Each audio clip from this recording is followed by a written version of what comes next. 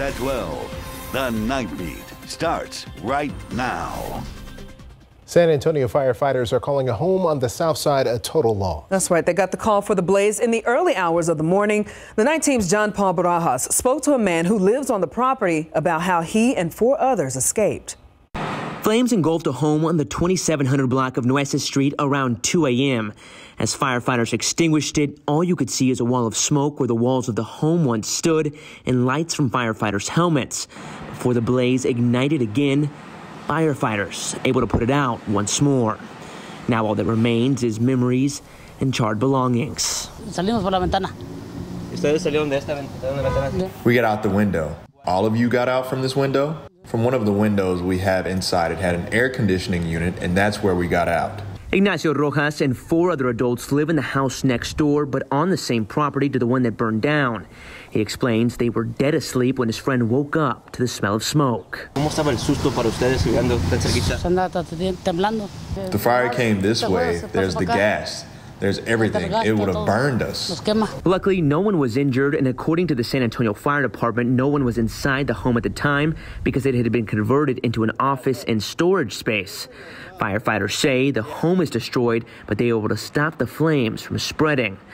The backyard neighbor is more than thankful. Saludo a todos los bomberos de San Antonio y que le sigan trabajando así como trabajaron anoche. Es un orgullo tener bomberos como ellos, porque salva vida. Right now, the San Antonio Fire Department is still investigating the cause of that fire, and I was able to speak to one of the sons of the property owner. He says even though the home was a total loss and completely destroyed, he's counting his blessings because his family is still intact. John Paul Barajas, KSAT 12 News. John Paul, thank you. Another fire leading off today's other top stories. Arson investigators trying to figure out how flames started at a vacant home on the west side, west of downtown. This was the scene around 10:45 last night near North Brazos Street and West Salinas. Firefighters on scene tell us the fire started outside the back of the home. Damages were minimal and we're told no one was hurt.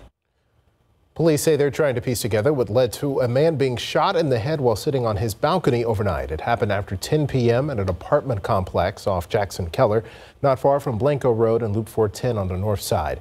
A witness told police he was on his balcony when he heard another man talking and then shortly afterward heard several gunshots. The victim was taken to University Hospital in serious condition. Police say they found several shell casings in a partially loaded pistol magazine in a nearby roadway. No arrests have been made. To a lighter story now. Today, San Antonio police got a chance to show the West Side community a different side during a community engagement block party event. Church organizers that put on the event said that it was a way to break down stereotypes associated with both the community and law enforcement. They tell me bridging the gap is important now more than ever. It brings joy to me because now they're seeing the officers as human beings and for who they are. The Harper's Chapel Baptist Church put on what they hope is the first of many community engagement events with San Antonio police on their campus today. There, people young and old got a chance to experience music, good food, games, and just genuine conversation along plainclothed officers with the department's community engagement unit. We see excitement in the kids' faces when they find out we're police officers. A lot of them say, "I want to be a police officer, sir." So we're excited to be out here and see that. Pastor Vincent Robinson says having this interaction with officers, especially on the west side, is critical. They struggle just like we do. They have issues just like we do. But if we're not going to sit down and talk about the problems, if we're not going to sit down and educate one another and be able to come to agree to disagree, we're never going to move forward. It feels good to be able to give back and be a part of the solution when it comes to giving our young people an understanding of what a police officer is and exactly what they do. Officer Ron Brown says he is thankful police and community engagement in San Antonio is strong. Residents and attendants agree. They're here to help in whatever capacity they can. We should have more love for each other. This helps build relationships not only with the church, but also with the police department. And that's what really transforms community, is good relationships. The church says the plan is to eventually make this community engagement block party an annual event. In the meantime, they're planning another event September 18th at the West End Park with the San Antonio Police Association. On what would be her 75th birthday, the family of Pauline Diaz is keeping her memory alive. She was last seen 10 years ago walking in the parking lot of the H-E-B on Southeast Military and Goliad after her shift ended. Her family says the investigation into her disappearance is ongoing but slow. Her daughter Juanita reflecting on the past decade without her mom. We've had so many celebrations, new things in our family that has happened, that it hurts me that she was taken away and not being able to see these new joys that have come to our lives. The family says there was an anonymous tip given to police earlier this year about a possible location of her body, but that tip didn't lead anywhere. A $25,000 reward is being offered for any tips that could lead to Pauline Diaz. Those with information are encouraged to contact police. As we were standing there with the detention officer, he said he was glad to shoot him. You can't judge me. It felt good to do what he did, and then he had to do something to get someone to listen. The state has rested its case in the capital murder trial of Otis McCain, but testimony is set to resume on Monday. McCain accused of murdering SAPD Detective Benjamin Marconi. You can catch up on the past 2 weeks and follow along with our live stream when court resumes at KSAT.com or on our KSAT TV app. Outside with Live Cam tonight. Hope your weekend got off to a great start today. I hope you were able to find a cool place to hang out this afternoon because it was certainly a hot one. Still warm at this hour. A lot of us still have temperature readings in the 80s, and it's a bit hard to tell at this hour, but you may have noticed things looked a little bit hazy today. We did have a little bit of Saharan dust around, and some of that will linger over the next couple of days. So coming up, I'm going to show you that Saharan dust outlook, what it could mean for the rest of the weekend. We'll talk in detail about your Sunday Fun Day forecast and chat briefly about our next low chance of rain. Nothing to get too excited about. All that and more coming up in a bit. Samuel. Very much. The Briscoe Western Art Museum is making sure the region's pioneer heritage and cowboy culture is preserved.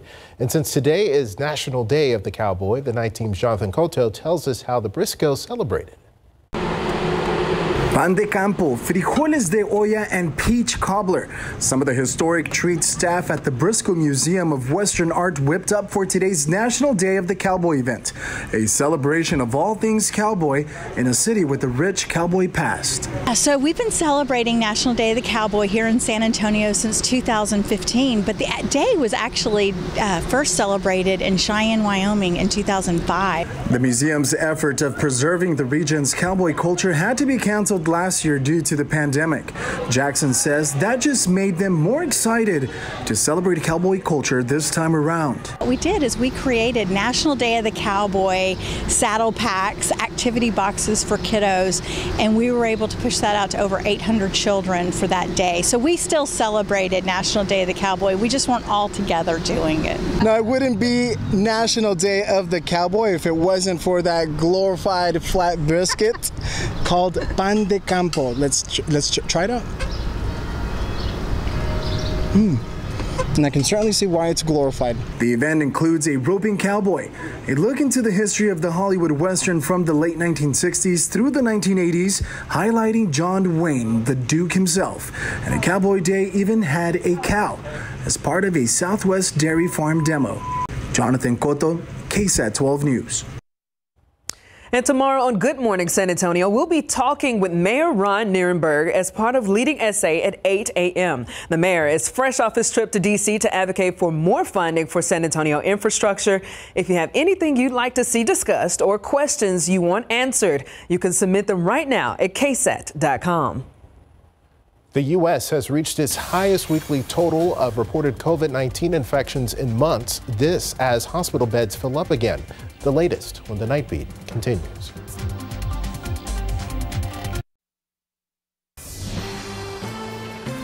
The U.S. now recording more than 43,000 COVID cases per day. That's up nearly 51% in the past week and more than 3 times the number in late June. In Japanese states where vaccination rates are the lowest are getting hit the hardest by this latest surge.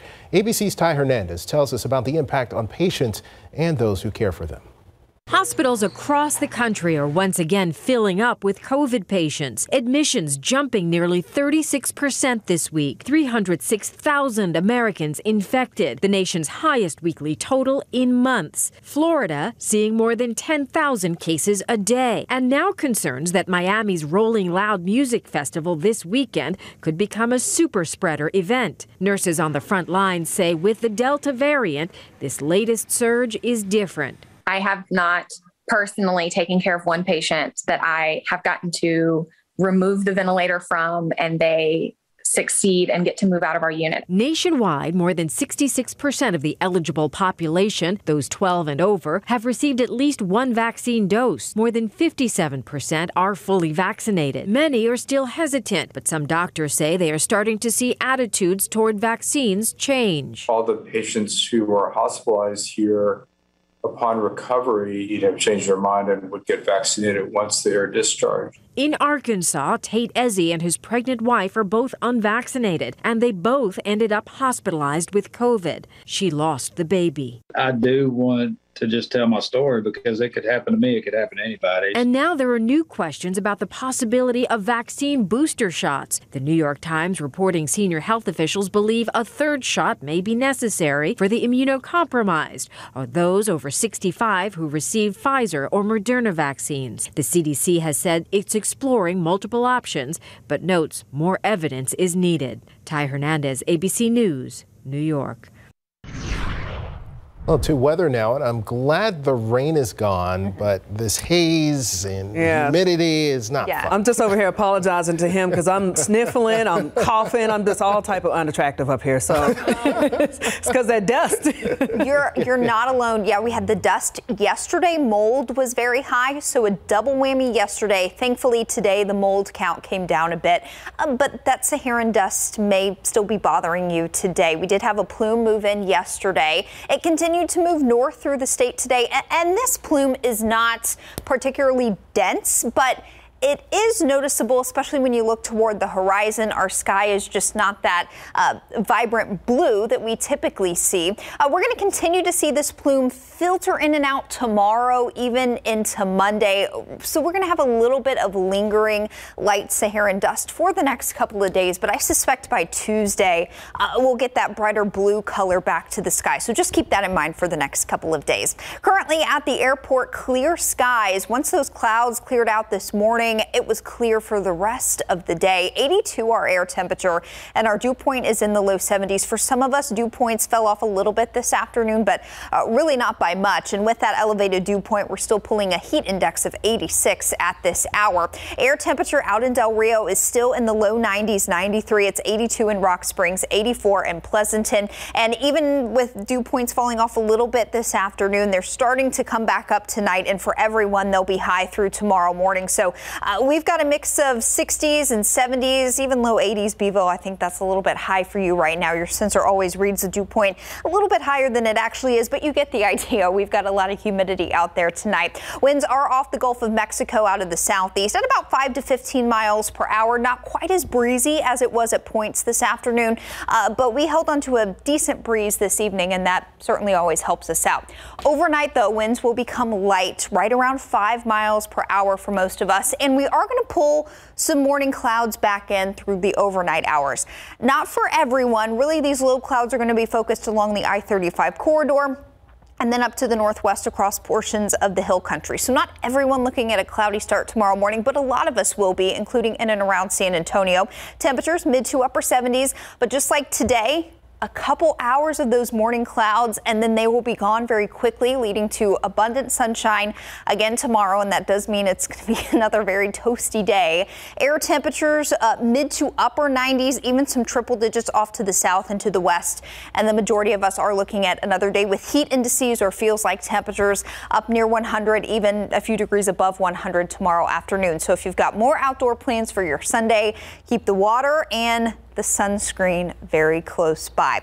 Elsewhere across Texas today, high of 99 in Dallas, high of 101 in San Angelo, and 95 up in Lubbock and Amarillo. Rainfall wise, very, very quiet day. Even tonight, things are pretty quiet. What you're seeing here from Dallas down to San Antonio, that's some ground radar clutter, so there's no rain out there. A couple of showers near the Big Bend region up a little bit closer to El Paso. Reason why it was so hot and just almost perfectly sunny across a good portion of Texas today, including here at home, is because we've got a mid-level upper high pressure system. It's kind of like a mini heat high. It just keeps us hot, dry, and rain-free. That'll be around tomorrow, but by Monday, early next week, it's going to be suppressed off to the west ever so slightly, and that's going to open the door for a few very, very weak rain-making disturbances to move in overhead. And when I say weak, I mean very weak. Not going to provide a whole lot of lift for us through Wednesday and Thursday of next week. So that's why our rain chances are so low as we get into Tuesday, Wednesday, and Thursday. I can't rule out a little bit of rain on radar, but it's not going to be anything widespread. And for most of us, we're not going to see much rain over the next 7 days at all. That includes your Sunday, another hot day tomorrow. Some of that lingering light Saharan dust will create a little bit of a haze. Otherwise, hot tomorrow, high of 94 with the heat index up closer to 100 degrees. There is a disturbance out in the Atlantic Basin in the tropics. We'll talk about that coming up next half hour. Guys. Needless to say, stay hydrated, huh, Kate? Yes. All right, thank you.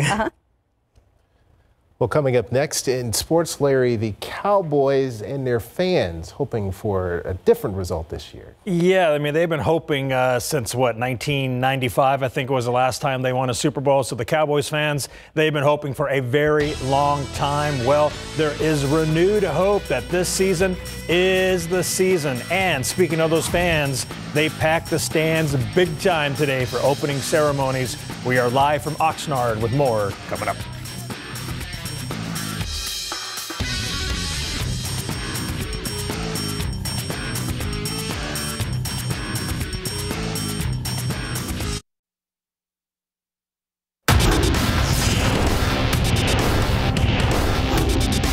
This is inspirational, particularly now, after us all feeling what it was like not to have training camp, not to have this kind of contact with our fans.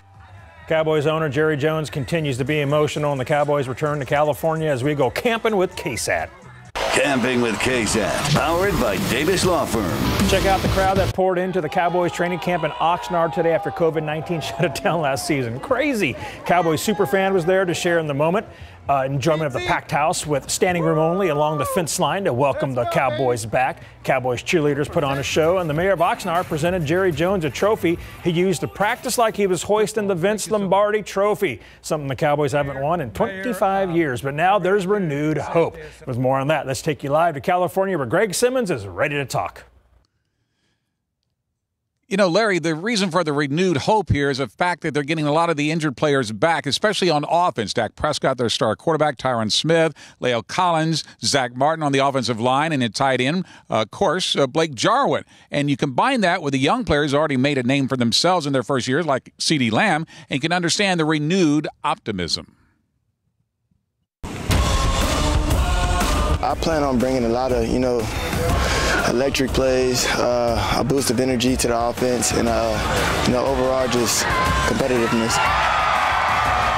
Wow, that's something to say after second-year wide receiver CeeDee Lamb gave us in his first season wearing the star. 935 yards on 74 receptions with 5 touchdowns and another TD on the ground.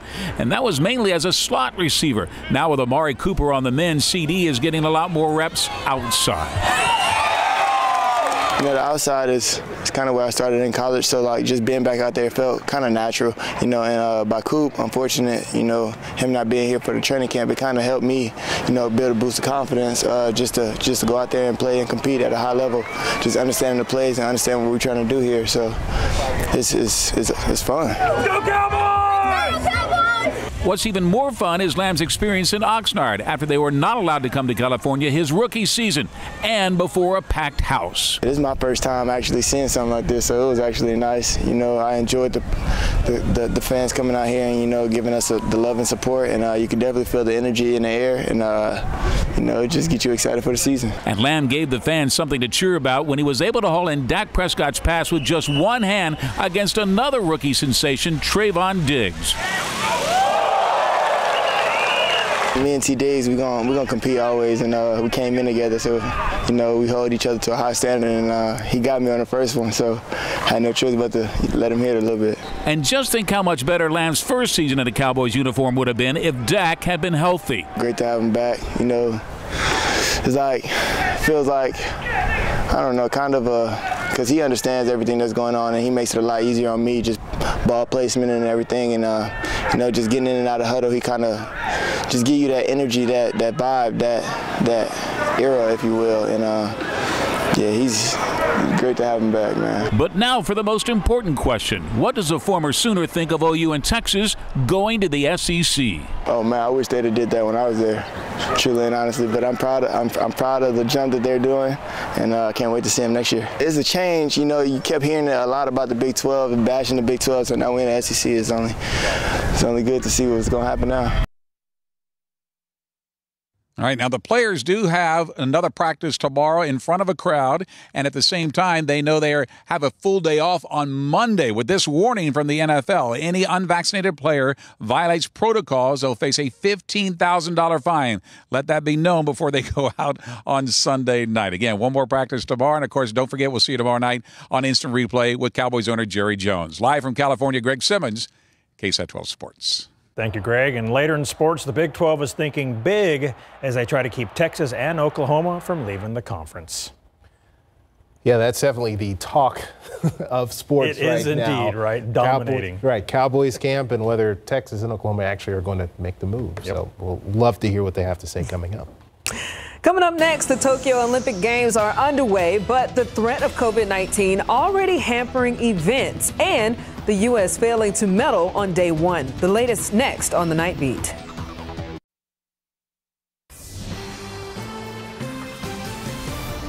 To Tokyo now, and the pandemic looming large over the start of the Olympic Games. That's right. The first women's beach volleyball match canceled due to a positive COVID test, but still the events are underway. ABC's James Longman is in Tokyo. Tonight, COVID continuing to impact the Tokyo Olympics as the first full day of the Games got underway. The first scheduled match for women's beach volleyball cancelled after the Czech team had to withdraw because of a positive test. New COVID cases in the Olympics rising yet again overnight to at least 127. One person testing positive in the Olympic Village, though officials say it's not an athlete. New cases also up 133% in the city of Tokyo over the last 7 days, doing nothing to ease concerns across Japan that these games are causing a health emergency. This coming as the IOC issued a stern warning about breaches to COVID protocol after some athletes and officials were seen at the opening ceremony without masks. Still, despite the risks, the games in full swing. The US men's gymnastic team advancing to the finals, landing in fourth place behind Japan, China and Russia. No fans, of course, but the squad had Simone Biles and the other US women gymnasts to make up for it, cheering their support from the stands. Sam McCulloch hoping to lead the young team to its first medal since 2008. Teammate Brodie Malone, a first-time Olympian, saying before the event that the year-long delay to the Games gave him more time to prepare. It definitely helped me, for sure. Having the year off just really gave me the time to get more numbers under my belt and get more confident.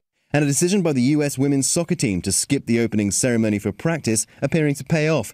Megan Rapinoe and the team bouncing back from that surprise loss to Sweden to dominate New Zealand 6-1. First Lady Jill Biden attending that match, and Biden also joining French President Emmanuel Macron to take in a 3-on-3 basketball game, making its Olympic debut. While the United States ended the day disappointingly with 0 medals, it was China who earned the distinction of being first to claim gold. Shooter Yang Chen taking first place in the women's 10-meter air rifle event. The 21-year-old putting the medal on herself because of COVID protocols.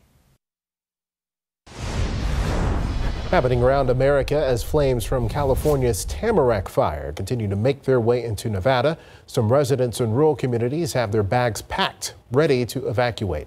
The blaze, started by a lightning strike on the 4th of July, is still burning out of control. It's now covered more than 65,000 acres and is only 4% contained. We saw some of our neighbors moving out some of their animals, some of their livestock, and in preparation, because that's the kind of stuff that takes a little bit longer. We hooked up to our camping trailer last night. So I've got some clothing items. I got a few jewelry items that are special to me. Wanted to make sure I took those with me. Toiletry things in both of our bags, essential medications. At least 10 structures in California and Nevada have been destroyed. More than 1,400 fire officials are now assisting. One of California's most notorious serial killers died in prison today of natural causes. Rodney James Alcala, better known as the dating game killer, was 77 years old. Alcala had been on death row since 2010, having been convicted of the murders of 5 California women. He later pleaded guilty to committing 2 murders in New York in the 70s and was also suspected of homicides in 4 other states. The nickname, the dating game killer, came from his appearance on the popular game show in 1978.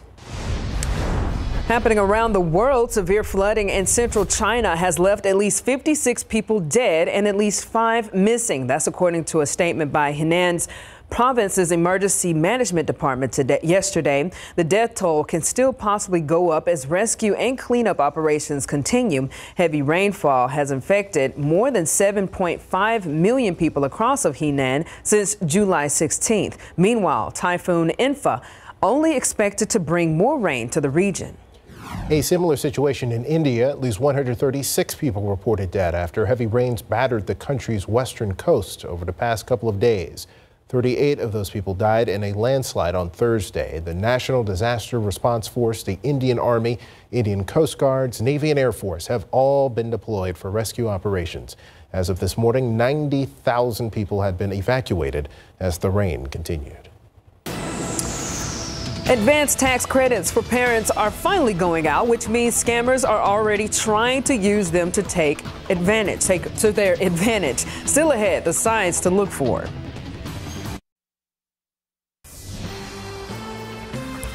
The first advanced tax credit payments to parents of children just went out, and already scammers are at it. The IRS is warning families that imposters are trying to trick them out of valuable information. 12 on your side's Marilyn Moritz on the red flags that signal a fake. Families have already begun receiving the first of 6 monthly payments, up to $300 per child, advances on their next child tax credit from Uncle Sam.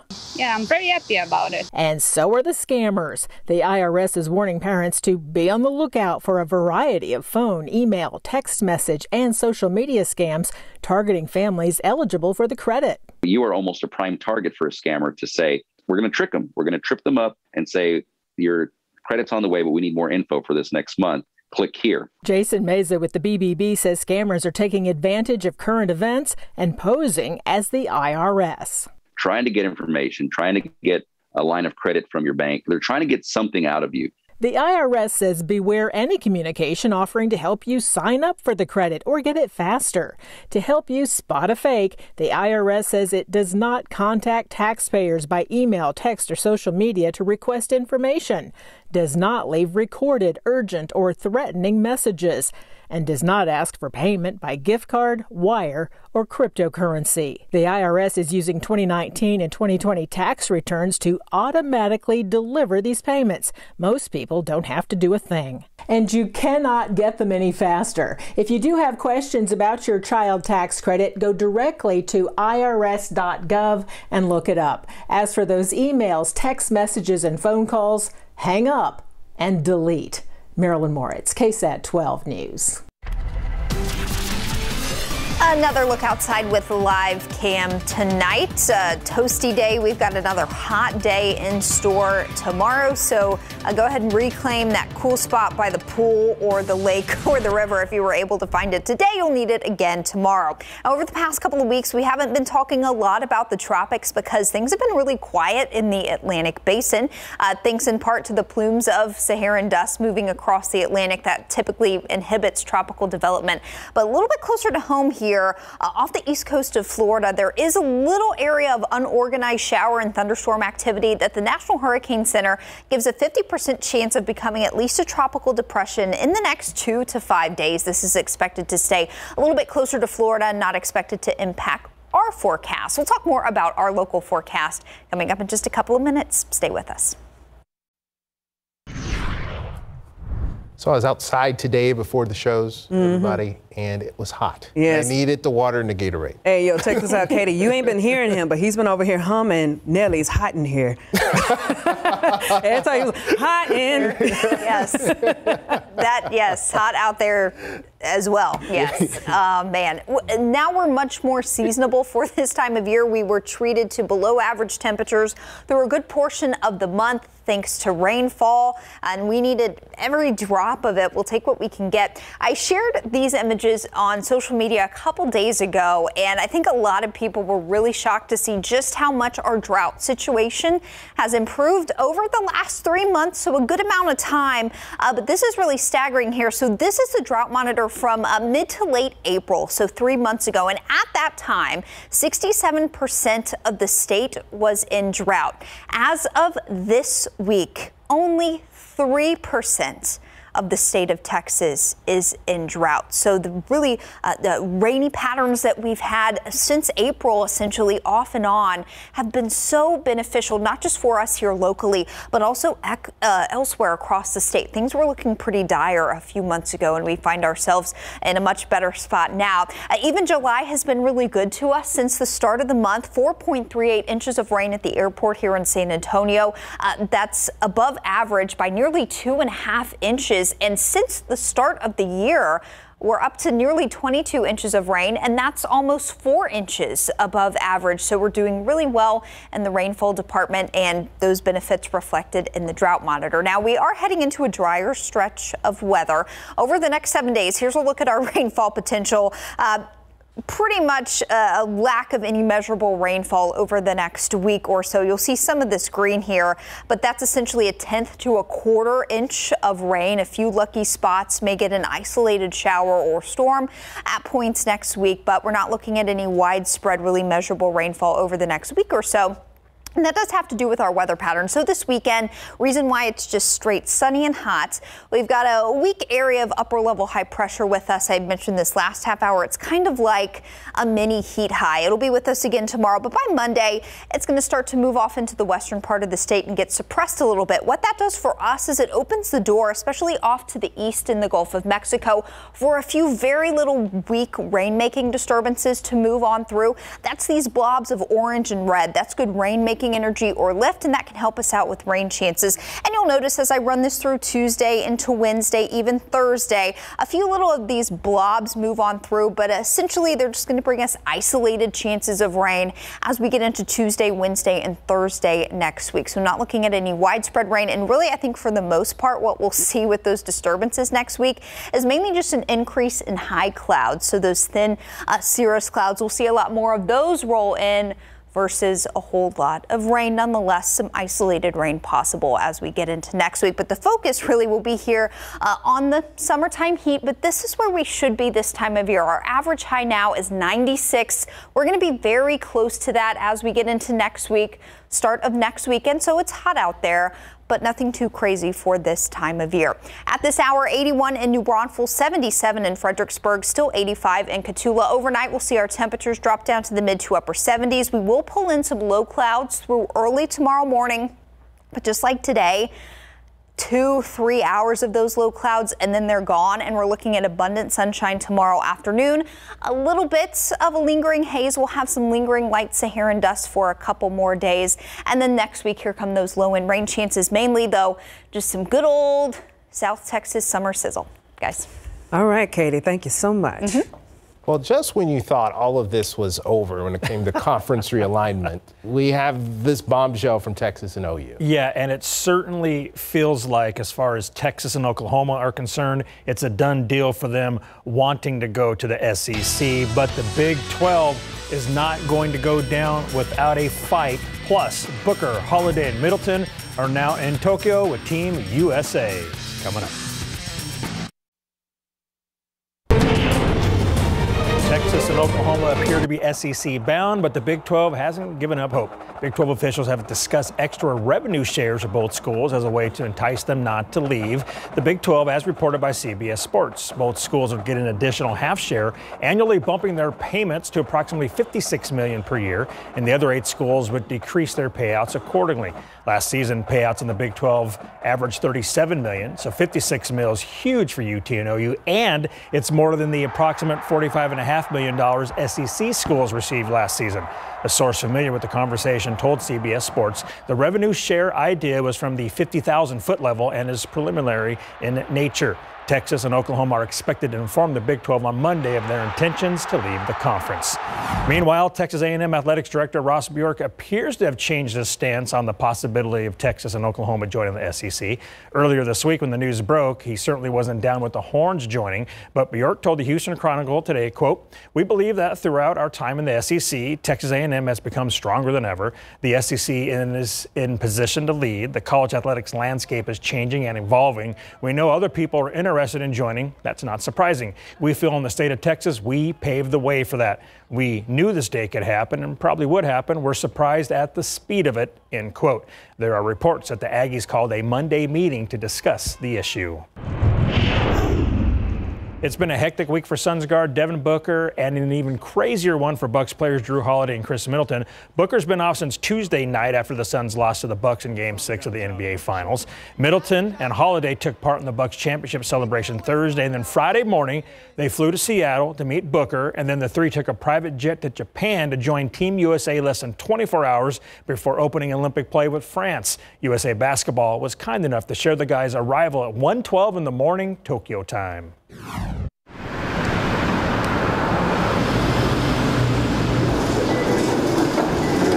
Long trip, finally here. I'm ready to get going for sure. I'm ready, man. Long flight, but we're here now. Right at it in the morning. Here's Coach Pop giving Holiday a hug as he was there to greet all 3 of his guys. Team USA and France will play tomorrow morning at 8 local time. A very tough matchup for the Americans to start pool play. Pop indicated his plan is to play all 3 new arrivals in the game. UTSA hired Joey Ashley as assistant men's golf coach. He joins the Roadrunners from Texas State, where he was an assistant coach for 4 seasons. Ashley is married to U.S. Olympian and softball star Kat Osterman. They live in New Braunfels. She tweeted, "My husband's making big moves, too." Now, Kat pitched 6 shutout innings today to help USA beat Mexico 2-0 to improve to 3-0 in pool play. I was tired this morning, as all y'all were, but there's no way I wasn't going to get up here and help just because of Bryce and his example for all of us. So thank y'all for being here. Have a great time and stay bright strong. Birds up. UTSA head football coach Jeff Traylor with some words before the inaugural Bryce Strong Walk, Run, Have Fun 5K held this morning at Judson High School. The race started on Bryce Wisdom Way. Mama Wisdom said 200 people signed up and that the support is amazing and overwhelming. Bryce Strong. Yeah, definitely. Great event. Good to see all those people out there. Yep. A group of veterinary students are hoping to ease the pain of losing a family pet. Tell Me Something Good is next.